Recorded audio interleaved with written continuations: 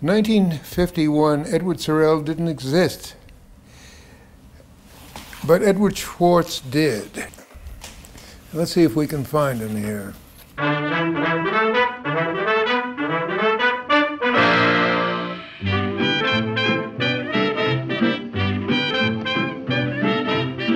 The man who only cares for making money lives a life that isn't necessarily sunny. Likewise, the man who works for fame, there's no guarantee that time won't erase his name. The fact is, the only work that really brings enjoyment is the kind that is for girl and boy. Men, fall in love, you won't regret it. That's the best work of all if you can get it. Holding hands at midnight, 'neath a starry sky. Nice work if you can get it, and you can get it if you try. Strolling with the one girl, sighing sigh after sigh. Nice work if you can get it, and you can get it if you try. I'm doing this over. Why? Oh, well, I never thought that drawing came out right, and it was in German. So we're trying it again because it's one of my great gag ideas. Now, when you were growing up during the Depression years, as Ed and I were, in the Bronx, there was nothing in the Bronx that you wanted to emulate, really. There was nothing in the Bronx that you wanted to go out and replicate in life, except for one thing, what you saw in the movie theater. The fact is, the only work that really brings enjoyment is the kind that is for girl and boy. Men, and movies were the ideal, movies were the dream, and movies were to graduate us into this world that we wanted to be in, and cartooning, or a life of an artist. Since we couldn't sing and dance, this was our way of doing it, to make up for not being able to act, to not being able to have the looks of a movie star, for not having the talent of what we really wanted to do, which was to be up there on the screen. You made a compromise. You made a serious compromise. You drew funny pictures. And if you look through Ed's work over the years, there are any number of cartoons that that talk to this point. Here's a strip he did, and here he is self-caricatured, leaning over a drawing, and he says, "Strips, what a stupid, trivial way to go through life. If only I had lived in Rembrandt's time, I might have produced art of lasting value. But who'd want to be Rembrandt? Dreadful fellow, never paid debts, embezzled from his own son, and got rid of his mistress by putting him to a loony bin." And so he goes on about Degas, and Gauguin was such a bastard that even they had to get George Sanders to play him in the movies. Matisse, a sweet old man, but in truth he dumped his wife as soon as he hit it big, and ignored his son. And there's Picasso, a monster, and so on and so on. Let's face it, he concludes, "I'll never be a great artist. I'm just too nice a guy." So why did you think this would be a good image for the poster? I figured, what would people want to buy? And if I did anything particularly self-indulgent, there had to be a good gag. So I thought this was one of the best gags I ever thought of. So I thought I'd do that. And who knows, I kept telling myself I could do this without tracing, which is the way my best drawings turn out. Ed is always talking to me about drawing, without tracing, and he's right, of course, that the highest form of drawing is the drawing that is totally immediate. I kept trying to find a middle ground where a spontaneous looking drawing, where a somewhat spontaneous drawing, but one that was planned, was good enough to be published. And that is how my so-called style evolved. It was an effort to get back to the sketch, but make the sketch sufficiently finished so that they could publish it. it's the hardest kind of drawing to do, particularly if, as in Ed's case, you often are trying to do very complicated ideas, and to do those ideas and set them up without using pencil lines or tracing paper is very, very hard. You know, that's part of why I've always been astonished at his stuff, because it looks easy, and it's not easy. No, he's got to be looking down. He's got to be looking down. I still need the foundation of a pencil drawing that I try to keep as loose as possible, but I still need it. No, this won't do it. No, it's not godlike enough.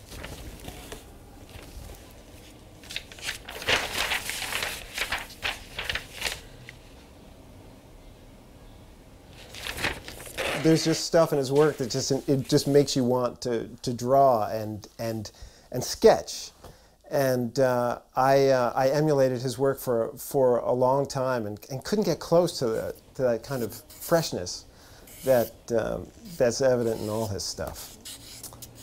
Oh, that's better already. That's got some movement. Ed's work has that quality of aliveness. It doesn't feel like something that has been so worked on and produced in a way that it's sort of lost some of its vital juices. It still is full of blood. And I think that's what really makes his drawing so wonderful to look at.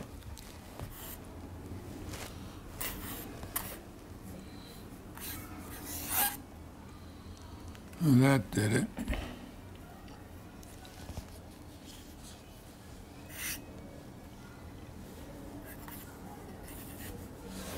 I chaired the 50th annual exhibition of the Society of Illustrators, and in doing that, we had decided to go through all the annuals and cull significant pieces, or pieces that revealed something about the whole evolution of illustration over the decades, and also over particular artists, by showing something really early on and then something that they'd done that year.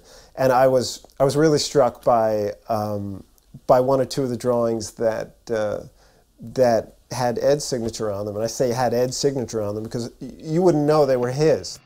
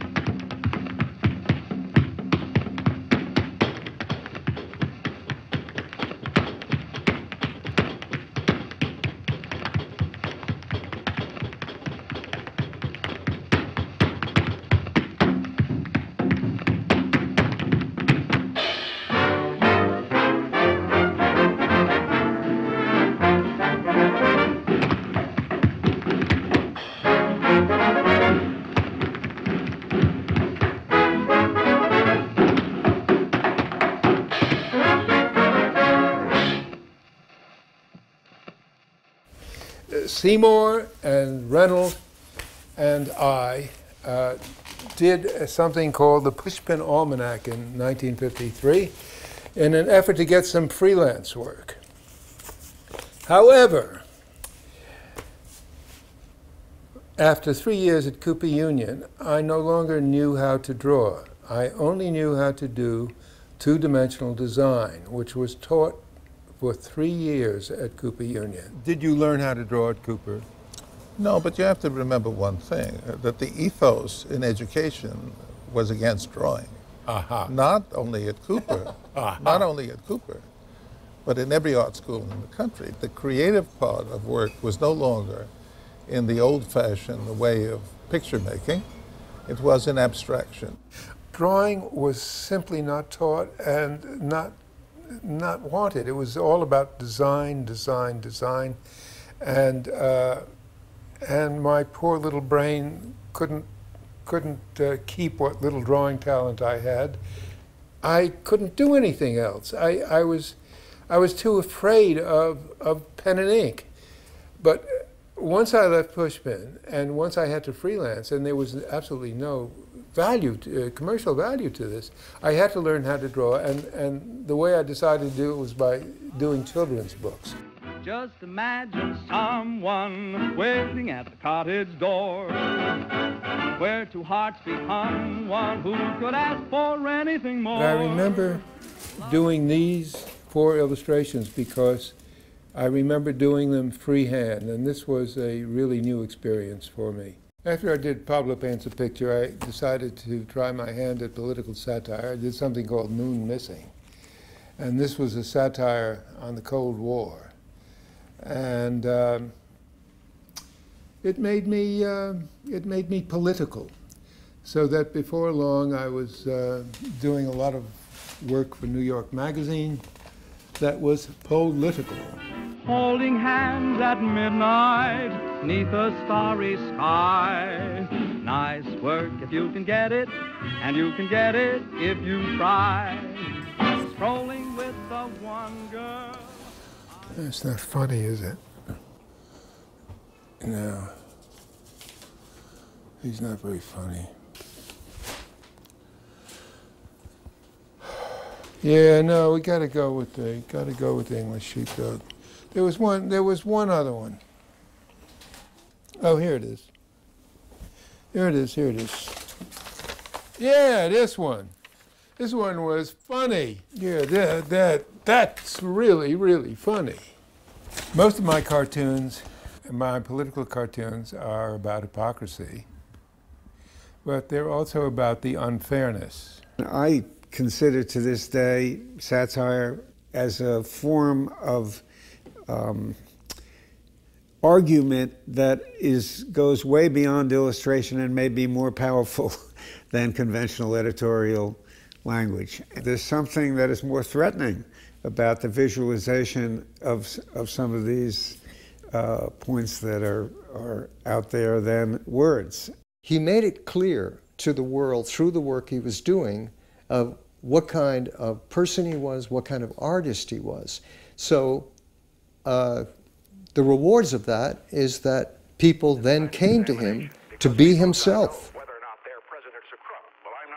It's not about changing minds. It's so much as it is about giving people who feel isolated, who feel alienated, and all the evidence around them tells them how alienated they are. You're giving the small piece of evidence that says, no, you belong. I do have a point of view, and most of it is negative. My best drawings are when I'm really, really angry and really, really pissed. And the church will do that for me every time. The politicians that you're savaging come and go. On the other hand, the church is always here.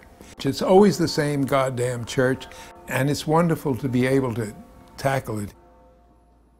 Early 70s, I was doing good drawings and bad drawings. Here's a good drawing, Jacob Javits, and also doing every now and then tightening up, getting very constipated, like this lousy drawing of Dean Rusk. My ideas were pretty heavy-handed too. This is him eating a pie made out of dead skulls. Kind of bad. This was a little bit better. It was very uneven in the 70s. I did good work, I did bad work. And it was to be that way forever. He's a very self-dramatizing fellow. And I think that he likes to whip up a lot of Sturm und Drang before he works.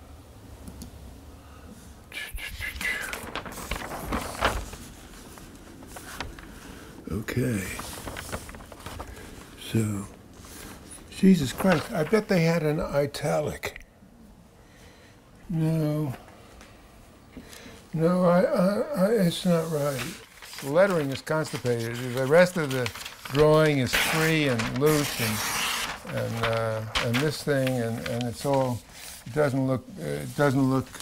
I have to fool everybody to think that I did this direct when in fact I cheated, and the cheating was my downfall. It's almost like everything, in a way, has to be a bit of a battle with that. You know, that even the process of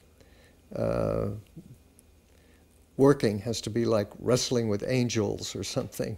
Ed had this double thing going on, which I think he still has, this combination of self-denigration and arrogance. Because on one level, he thinks that he's not a real artist, that it's worthless, that why is he bothering? On the other, he knows he's better than anyone else. He sneakily knows this. And that sense of inadequacy, which is such a part of his character and such a part of his persona, and anybody who's has known him over the years, knows about it because it's not anything he hides. What his career could possibly mean to a young artist, I mean, one of the things is to accept yourself in all of your foibles and make hay out of it. Young people, when they're starting into the field, they're looking for a style. And what they don't realize is that you are the style. I mean, I could keep on doing this forever. It's important to know when to stop. And sometimes I don't know. Sometimes I get it too dark. Maybe it's already too dark. You can't draw pictures that aren't a reflection of yourself. It just can't be done. So I'm trying to get some deep blue. I don't know if I have any. Need some purple. And I'm a little disorganized, just a little bit disorganized. It wouldn't hurt if I had a clean palette, you know? That wouldn't hurt either. You know, this is the iconic version. It's sort of like Michelangelo's God giving life to Adam. And there are a number of paintings where you see a hand coming down from heaven and giving him the tablets. But this is the famous one. This is the one I always parody. God knows how many times I've done this parody. I have no shame. I mean, if Alfred Hitchcock can make the same movie 3 times, I don't see why I can't. Oh, Jesus. What am I doing? You can't always tell what an artist is really like just by looking at his paintings, but it's different with a cartoonist. So I think anybody going around my show will have a pretty good idea of who I am, what I believe in, what I think is funny. And they'll also, I hope, see tremendous improvement in my work as I got older, and they'll see that I'm really kind of obsessed with learning how to draw. That I think that's why I just keep going, and I want to keep going, because it took me so long to get good. I think people for whom it comes easy get bored with it, but I'm not bored with it. I just want to keep getting better and better. So I'm going to go back to work. Nice work if you can get it, and you can get it if you try. Just imagine someone waiting at the cottage door, where 2 hearts become one. Who could ask for anything more? Loving one who loves you, and then taking that vow. Nice work if you can get it, and if you get it, oh, won't you tell me how?